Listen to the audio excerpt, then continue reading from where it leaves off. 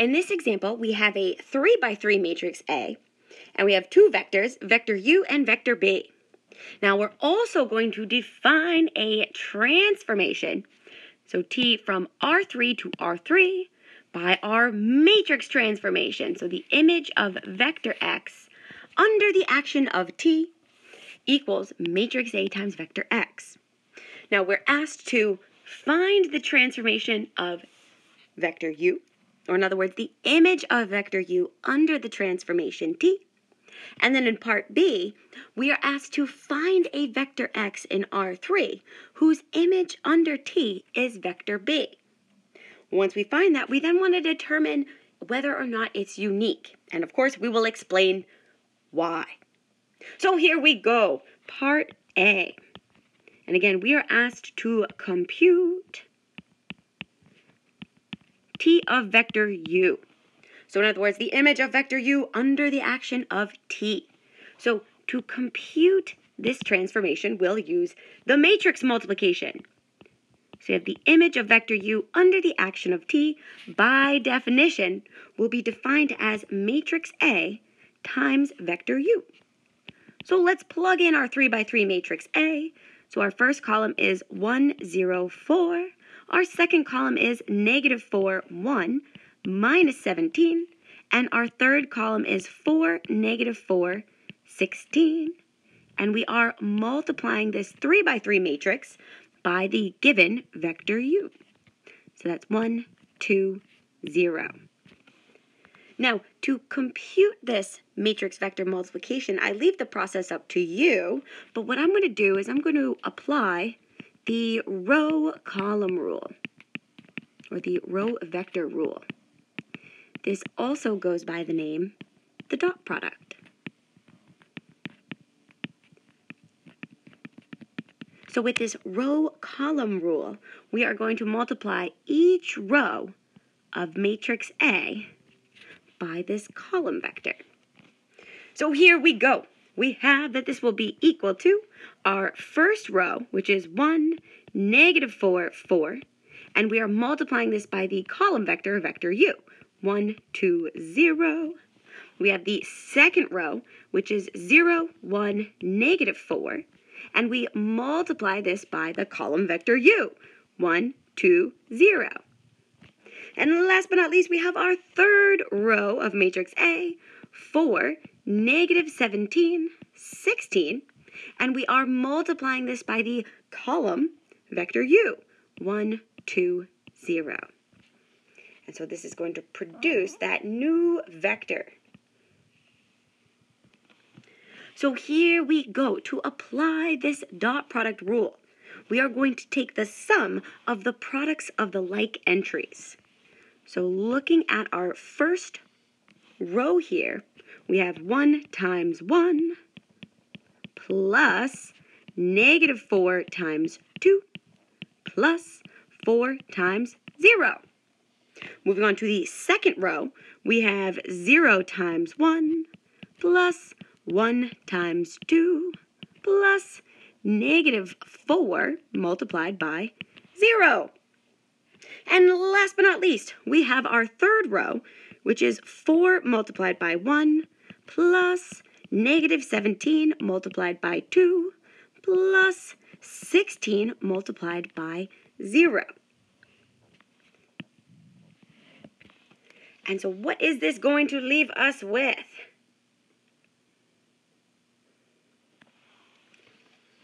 So we have our first row. 1 times 1 is 1. Negative 4 times 2 is minus 8 plus 0. The second row is 0 plus 2 plus 0. And our third and final row is 4 minus 34 plus 0. And now taking the sum of these products, we are left with the beautiful final answer of negative 7, 2, minus 30. And that's our final answer. So we can say that, therefore, the image of vector u under the action of t is the vector negative 7, 2, negative 30.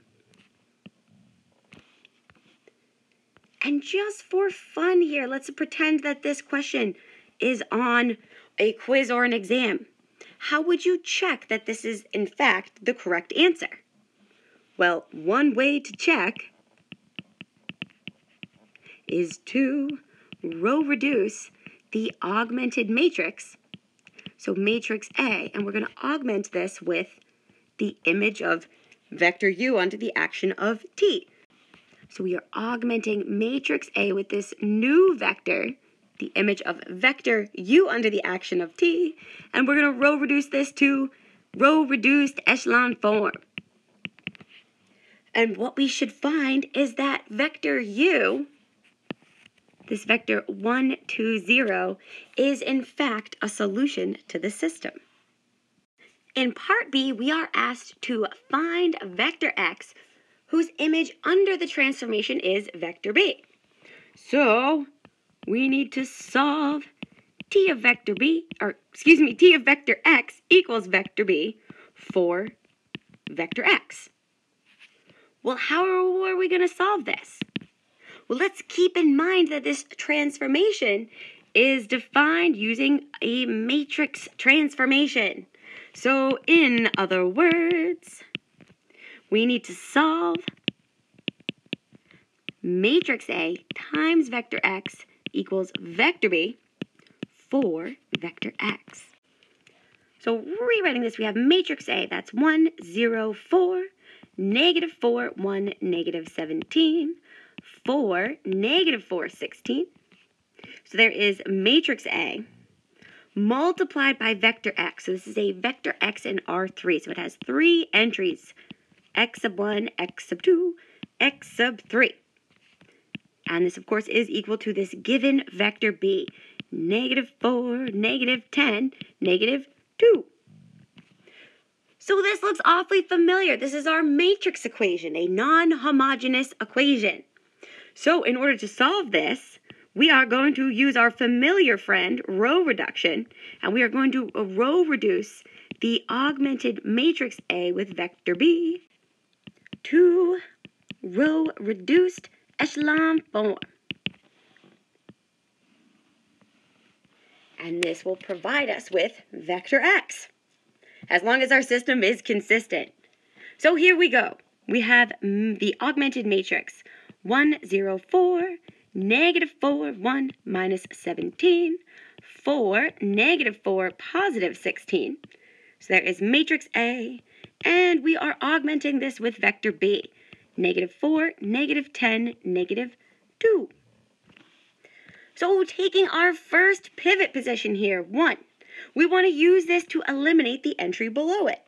So we'll do minus 4 times the first row plus the third row to get that new and reduced third row. So this leaves us with the equivalent augmented matrix. So our first 2 rows remain as they are. We have 1, negative 4, 4, negative 4. We have 0, 1, negative 4, negative 10. And then we have negative 4 plus 4 gives us 0. We have positive 16 minus 17 is negative 1. We have negative 16 plus 16 is 0. And last but not least, we have 16 minus 2, which is 14. And our first column is all set. So we move to our second pivot position. And we want to use this pivot to eliminate the entry above it and below it. So we'll need 2 steps here. We'll do 4 times the second row plus the first row to get that new and reduced first row. And then we'll also do the second row plus the third row to attain the new and reduced third row. So this leaves us with, we have 0 plus 1 is 1. We have positive 4 minus 4 is 0. We have negative 16 plus 4 is minus 12. And then we have negative 40 minus 4 is minus 44. And our second row remains as it is, 0, 1, negative 4, negative 10. And then we have 0 plus 0 is 0. We have 1 minus 1 is 0. Negative 4 plus 0 is negative 4. And last but not least, negative 10 plus 14 is 4. Beautiful. So our second column is all set. And we are ready to move on to our third and final pivot. But wait a second. We have some important observations to make about this matrix. Looking at this matrix, what do you observe? Well, this matrix is certainly in echelon form. Now, in terms of this echelon form, notice that we have a basic variable in each one of the columns. So a basic variable exists in each column of our row-reduced matrix. So if there is a basic variable in each column, this lets us know that this matrix equation has no free variables. And if this system has no free variables, then the matrix equation, the non-homogeneous equation, will have only one unique solution. So we can further conclude that matrix A times vector X equals vector B has one unique solution. Woohoo! So we've actually already, just from echelon form, answered the second part of this question. We can see that a basic variable exists in each column, meaning that there's no free variables, and vector X is going to be unique. Woohoo! So let's find vector X now. We're almost there. So we are taking our third and final pivot and using this pivot position to eliminate the entries above it. So we need 2 steps here.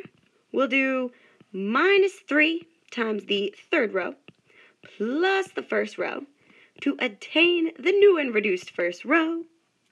We'll also do minus the third row plus the second row to attain that new and reduced second row. And might as well take this one step further, and let's scale that third row by a factor of minus 1/4. So what is this leaving us with? Well, we have 0 plus 1 is 1. 0 plus 0 is 0. And then positive 12 minus 12 is 0. Then we have negative 12 minus 44 is minus 56. We have the second row is 0 plus 0 is 0. 0 plus 1 is 1. Positive 4 minus 4 is 0. And then negative 4 minus 10 is minus 14. And last but not least, scaling that third row by a factor of negative 1/4, we have 0, 0, 1, negative 1. So we have attained that row-reduced echelon form, and this is letting us know that x sub 1 is equal to minus 56, that x sub 2 is equal to negative 14, and that x sub 3 is negative 1. And we're able to make our final conclusions. We can say that therefore, vector x in R3 has the components negative 56, negative 14, negative 1. And so this vector x, or we can say that the image of vector x under the action of t is the given vector b. And that's our beautiful final answer. So this is the vector x, whose image under t is that given vector b. And we've already answered the second part of this question. We know that this vector x is unique. So vector x is unique. How do we know it's unique? Well, if we think back to echelon form, we observed here that there was a basic variable in each of the columns. And we know that if a basic variable is existing in each column, then this system has no free variables, which is equivalent to saying, or is telling us, that the non-homogeneous equation, matrix A times vector x equals vector b, will have only one unique solution. this vector x.